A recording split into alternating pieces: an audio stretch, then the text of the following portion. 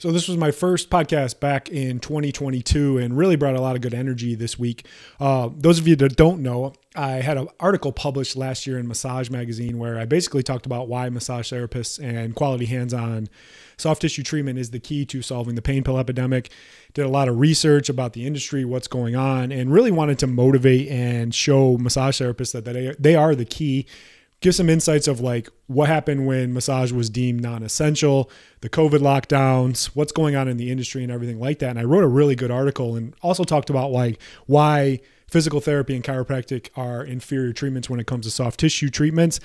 Got it published, but during the publication process, a lot of the main issues were taken out and the whole gist of the article was changed and didn't get the full idea of like the true purpose of massage therapists being primary conservative care treatment specialists. And I wanted to make a podcast talking about that and really show like what's holding back the massage therapy industry, why it was deemed non-essential, and is it doomed to be forever non-essential.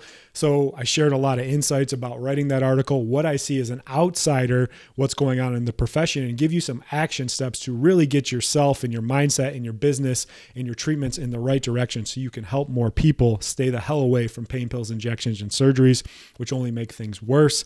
And probably after making this podcast, I will not be asked to write any more articles for Massage Magazine, but that's okay. I wanted to share my perspectives and I hope you enjoy the show.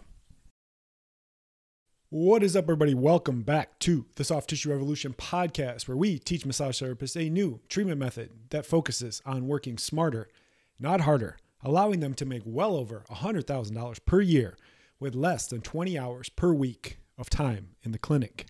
No gimmicks, just results. Dr. Matt Maggio here. Thank you so much for stopping by and listening to the podcast. It's my first episode of 2022. Took a 3-week break during the travesty of the holidays, ready to get back at it. And wanted to bring some real fire this year in the podcast and really just start calling out some of the bullshit that's going on out there. Just in the treatment space, you know, I get more and more just disgusted and pissed off every single day when I see the amounts of like pain pill deaths and opioid deaths and things like that. And understanding that the conservative care model is just completely fucked and people aren't getting good treatment on the front end when they need it. And then they have to resort to bigger problems like those pain pills, injections, and surgeries, which just destroys people's lives, fucks things up, all sorts of stuff. Oh, one more thing. I got a message the other day from someone that didn't like my swearing on the podcast. The podcast does have explicit. This is how I talk. If you don't like it, then you probably don't want to listen. I try to watch my language, but it doesn't really happen. So I am going to use some explicitives or however the hell you say that. So if that offends you, don't listen. But let's get right into it. Forever non-essential. Who is the real villain holding back massage therapists? So last year, when was it? Towards the end of last year, I think it was like October or November, I was approached by Massage Magazine based off a comment that I made on one of their posts about pain pills and why soft tissue therapy needs to be the primary treatment model out there. And they asked me to write an article and I was like, shit, that's awesome. Yeah, I've never written an article directly towards massage therapists and one that's been published. I've published a lot of other articles on injuries and things like that. And I was like super grateful and super excited to do this. Being an outsider from the massage field, but also training massage therapists for the last 2 years into becoming soft tissue specialists, I had a lot of different perspective. And sometimes it's good to get an outsider perspective because you're so launched in there and you don't really know what to do. So yeah, I was all about writing that article and I did a lot of research and put a lot of time and a lot of effort into what I wanted my message to be and how it was supposed to be. In all honesty, I had a really bad experience with it, and probably making this podcast, I'm never going to be allowed to write for Massage Magazine again. That's okay. But I want to get this message out there and really share what happened because I submitted this article. I understand during the editing process and things like that, things need to be cut out, but the entire gist and the entire motivation and the insights of the article were completely changed.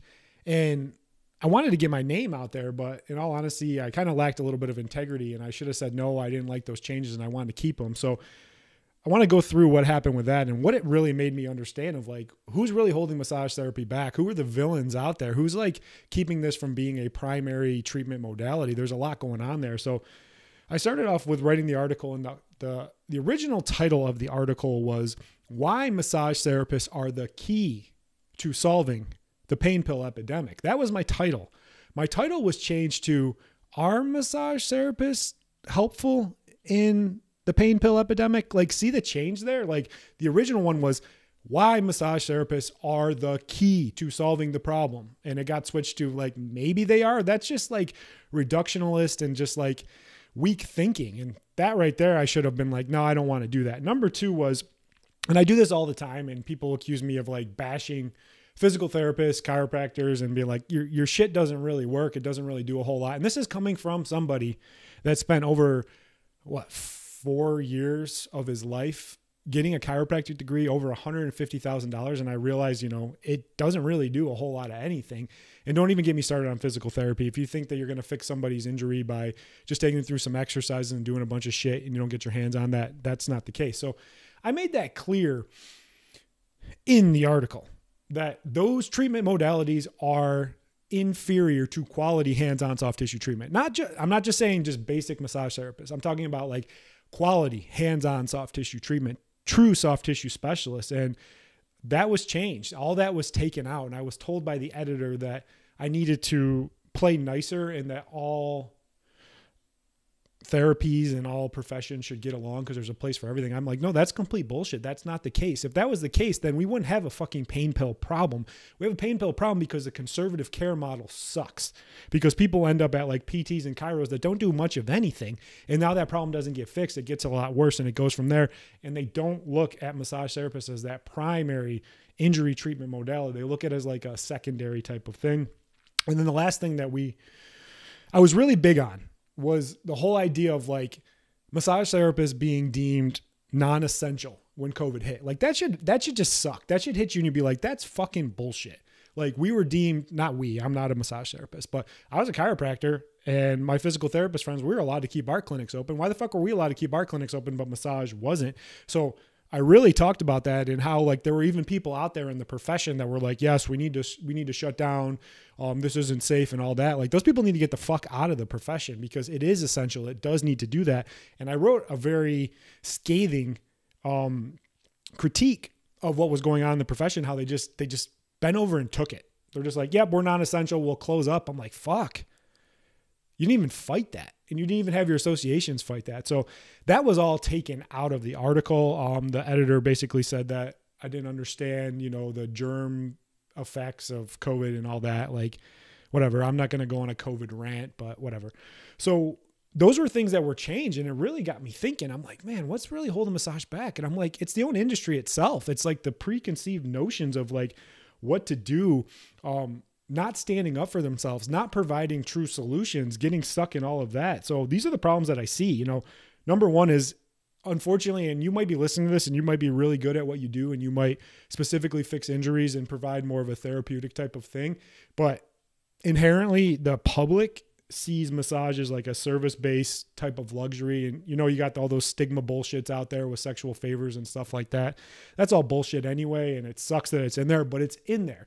That's what the society looks at it as. It looks at it as service-based luxury. So when the government looked at it, they're like, hey, who do we got to shut down? Shut down massage. They're not essential. Fuck, that sucks.